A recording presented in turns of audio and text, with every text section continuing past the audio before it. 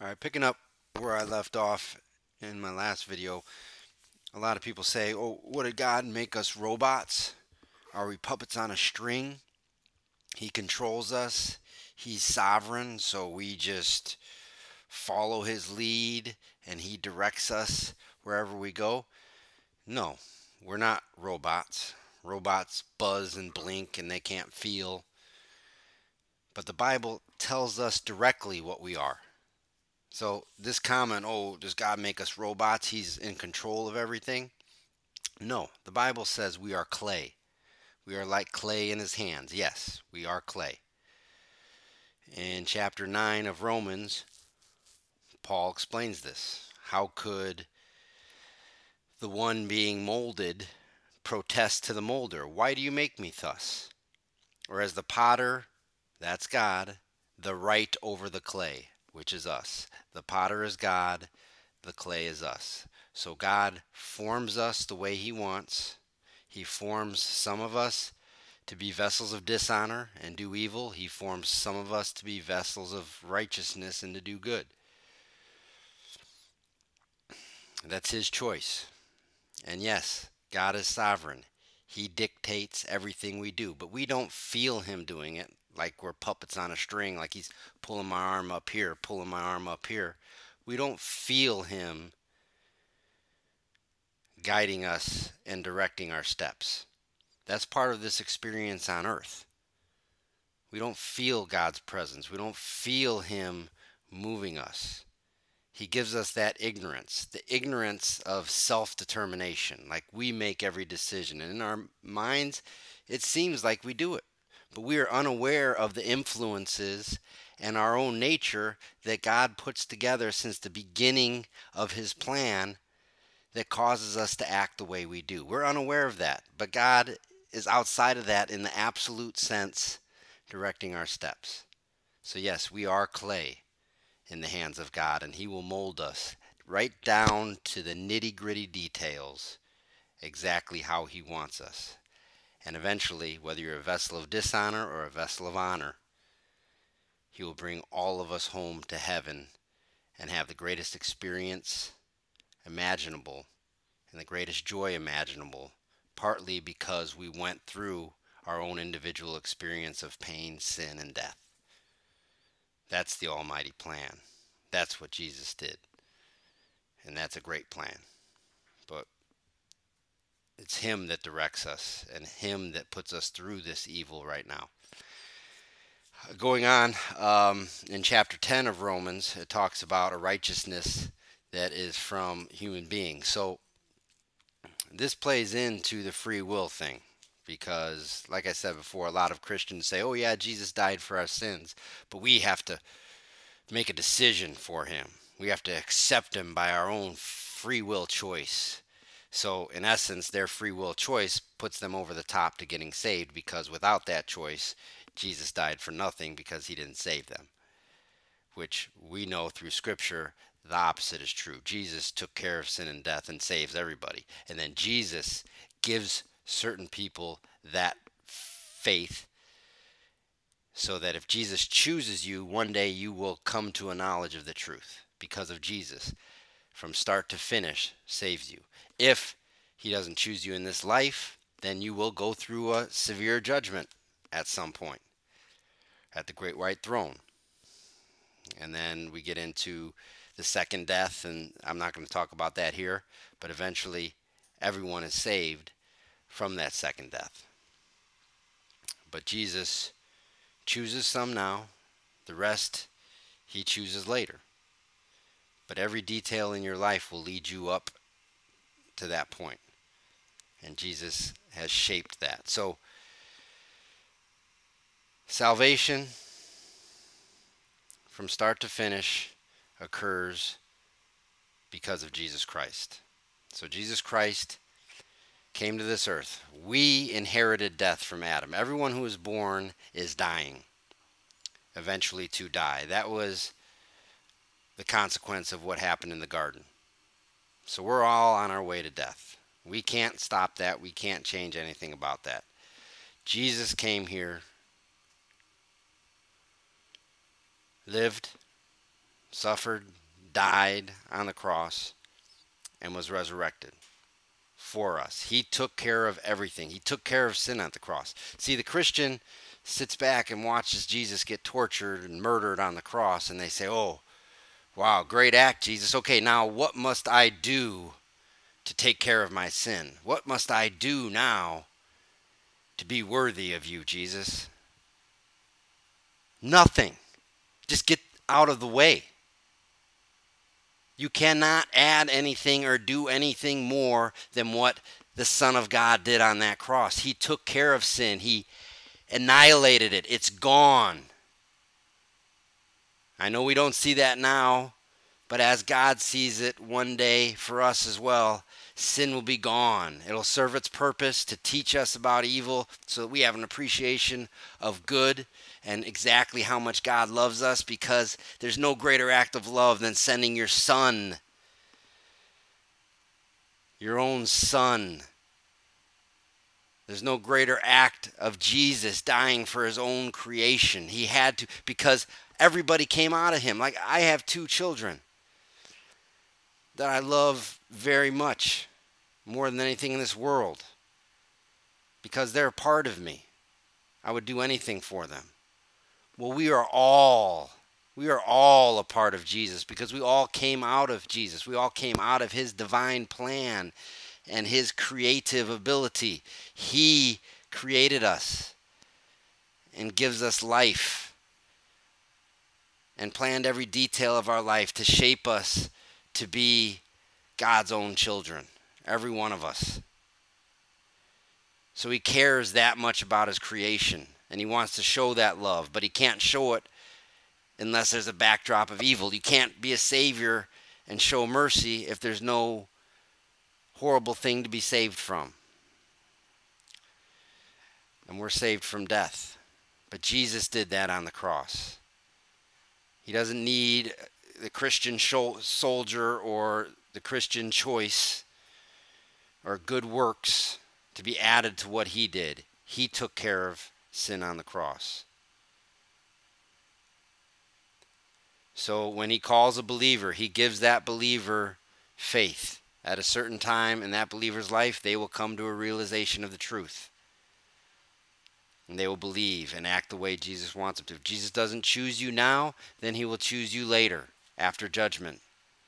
But everybody, whether it's now or later, will come to Jesus and be reconciled to Jesus, therefore reconciled to God, because of the death, entombment, and resurrection of Jesus Christ. But it is all Jesus from start to finish. So chapter 10 of Romans here, Paul says, indeed, brethren, the delight of my heart and petition, that they have, he's talking about believers here, they have a zeal of God, but not in accord with recognition. For they, being ignorant of the righteousness of God, and seeking to establish their own righteousness, were not subjected to the righteousness of God. For Christ is the consummation of the law for righteousness to whoever is believing. Okay, what this is saying is that these people, these were Jewish believers back in the day, they believed in Jesus, they understood the cross, but they still thought they had to do things to be worthy of that cross. So at the end of the day, it was their righteousness that was getting them saved. Even though Jesus was the standard, they did some good things here. They believed, did good works, followed the law, so that activated Jesus' salvation. So they can boast in that, in their righteousness. But that's self-righteousness. And what Paul is saying here is that you have to give up on yourself completely and understand that there's nothing you can do to achieve the greatness of Jesus Christ. Jesus Christ is making you like him. He is giving you, if you read Ephesians, he's given you heaven. He's seating you at the right hand in heaven. You're going to be with him, reconciling all of heaven back to God. You are going to be God is going to look at you as he looks at his son. He does that now if you accepted Jesus Christ. If he's given you that faith to accept him, he looks at you right now like that. And he will look at all his creation like that one day. But what an honor that is. How could you attain that righteousness of God? You can't. You have to give up on every goodness. That's why it's so hard for people who are pretty good people to understand the righteousness of Jesus Christ. Because they still think that there's good within them, and there might be, but enough good to reach the level of the Son of God? No, the only way you can get there is if Jesus gives it to you. And the minute you say you have to do something to get that, then you're rejecting that Jesus did it all for you. And you're establishing your own righteousness. A test of this is the salvation of all. If you do not believe that every man, woman, and child is saved, so if, say I'm saved and that person over there is not saved, then that means I did something of my own to activate salvation that that person didn't do. So that's self-righteousness. I did it. That's what Paul speaks out against in every one of his letters. You have to put that away and say that there's nothing within me. It's all what Jesus Christ did from start to finish. He did it for me, and he's going to do it for that person too, even if that person doesn't believe right now. Jesus is the Savior of all humanity. 1 Timothy 4:10.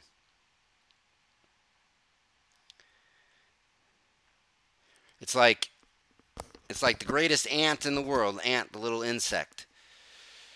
He's the greatest ant in the world. And because he's the greatest ant in the world, he thinks he should become human. Okay, you can be the greatest ant in the world, do all the things that ants need to do, and attain the greatest position that there is for being an ant. You cannot become human unless you are completely changed and made a new creation. That's what we're doing when we say that for our good works, we do a good job and Jesus accepts us because of the work that we do. Jesus is so far above us, there's nothing we can do to ever attain what Jesus is. We have to be made a new creation, and that's exactly what Jesus says he's going to do once you give up on your own righteousness and trust in the righteousness of Jesus Christ. That's what Paul's saying here. Romans is loaded. I just encourage anybody to read the book of Romans and throw off all the traditions of Christianity, because this book really starts to get into what Jesus Christ is. And the first 2 or 3 chapters talk about the law and how no one could attain the law, but then it gets to a point where it says Jesus Christ, this is something new. Jesus Christ completed the law, and he gives that complete law to anyone who believes. So yeah, we have to follow a standard. We have to follow a law. But no one can follow it perfectly. So you have to give up on that and realize that Jesus did it for us. So no one ever has to do anything to be saved. Christ saves them. It's not that we do things to get saved. It's that we're saved, and when we come to a realization of that, then we live a life of thanksgiving and love and do good works because we're saved, not in order to get saved. And even if we don't do those good works, we're still saved because it doesn't have to do with our works. We were chosen since the beginning of time, before we were even born. So there's nothing we can do to earn our salvation. There's nothing we can do to lose our salvation. It's all through Jesus Christ's choice and his process of his death, entombment, and resurrection.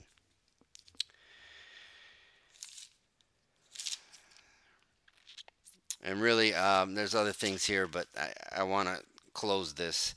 Romans 11:32 sums it up in one verse. It says, "For God locks up altogether in stubbornness, that he should be merciful to all." That says it in a nutshell. Why are we evil? Why do we do bad things? For God locks us up in stubbornness. It's not us. It's God that does it to us.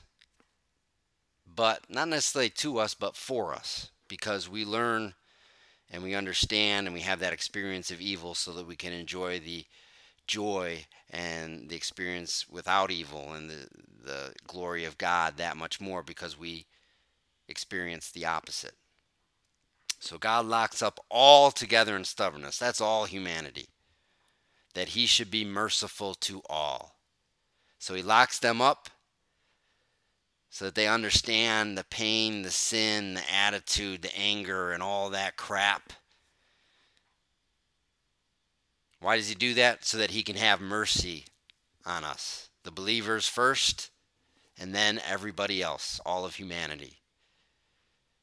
So that because we were locked up in all this crap, we understand how great the mercy is and how great the life is and how it's going to be when all that bad stuff is gone and Jesus will one day get rid of it all.